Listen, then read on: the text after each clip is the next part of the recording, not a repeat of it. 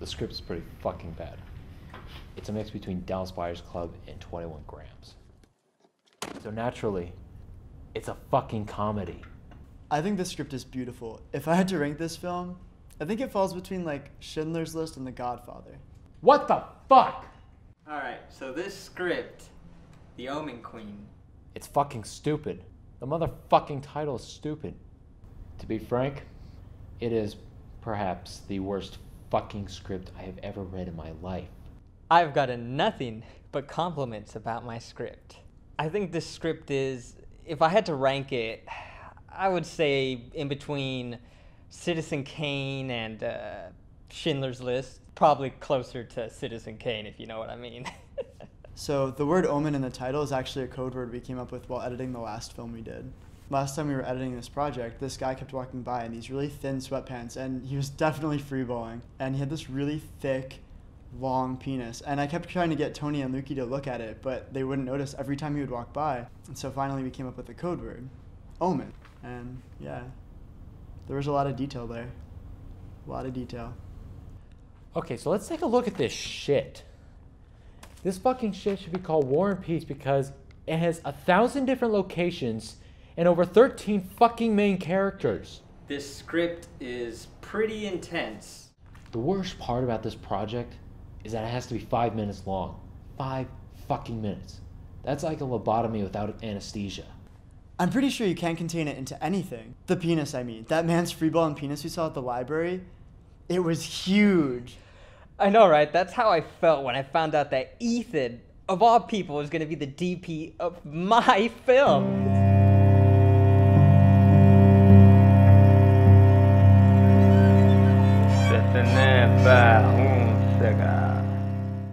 I think Ethan is the last artist, the last real artist left on campus. I only have 3 rules of filmmaking, okay? Rule number 1, I always wear sunglasses. Day, night, I don't give a fuck. To quote Corey Hart, I always wear my sunglasses at night. Rule 2, I only shoot in black and white. Color, fuck color. It's a little slutty thing. I don't like it. I like classy, alright? Blue, no. I don't even know what the shit this is. Gray, that's what I like.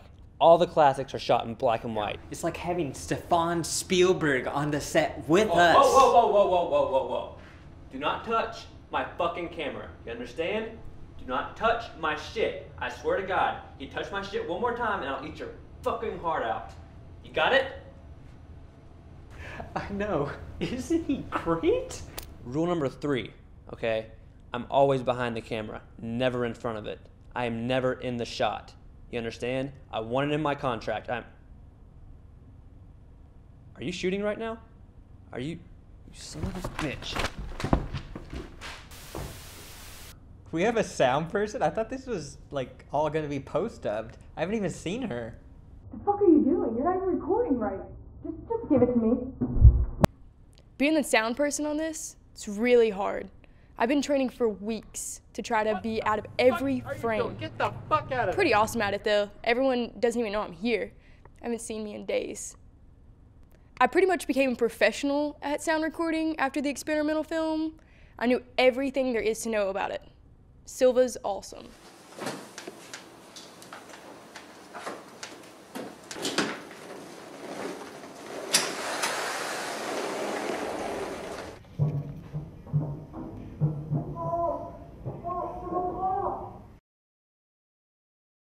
Do you want to be a pretty girl? Yes, yes! I want to be a pretty girl! I need a heart transplant. The doctors say your heart is too big.